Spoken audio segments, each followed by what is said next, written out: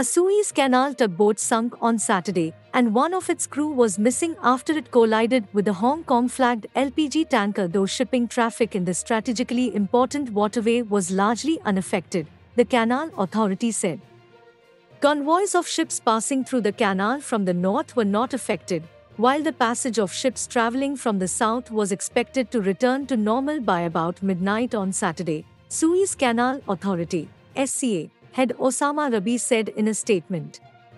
The tanker, Chinaga's Legend, is waiting in port said until the completion of procedures related to the accident, Rabi said in an earlier statement. Two canal sources said Chinaga's Legend was unharmed by the collision, was functioning normally and had anchored at port said. Rabi told local TV that one of the tugboat crew had died. The dead crew member, Syed Moisa, was a mechanic from port said, his family said.